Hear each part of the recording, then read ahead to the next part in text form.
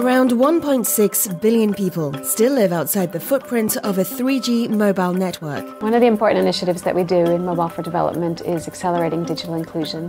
The work that we do in digital inclusion is also greatly enhanced by the partnerships we have with the World Bank and the Broadband Commission within the UN, which work together with us to call for more enabling policies to deliver digital inclusion for those who need it most. In 2015, Tanzania was chosen as a pilot market to explore how to reach its 13 million unconnected citizens living in rural areas where infrastructure for mobile broadband is sorely lacking. Tanzania is a great lighthouse example of digital inclusion, but actually 13 million people still are unconnected. So the work that we've done with the mobile operators and the government to launch these pilots is to deploy 3G network in areas where there's never been 3G network at all. What that's done is actually unlock the human potential for 70,000 people in Tanzania. This type of industry collaboration is extremely important in extension of infrastructure in deep rural areas, which will lower cost at the same time provide competition,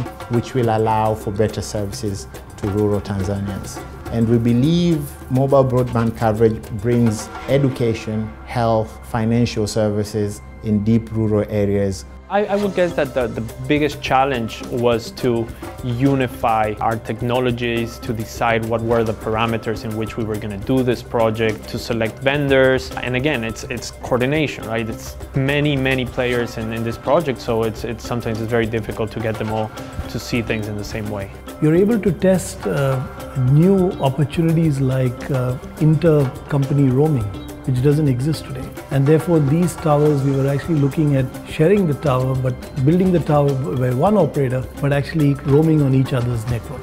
The operators are sharing all the infrastructure, making it much quicker and also more cost efficient to roll out in rural areas. And we did this by deploying our new Ericsson radio system, which is a very power efficient solution, making it possible to run only on solar power.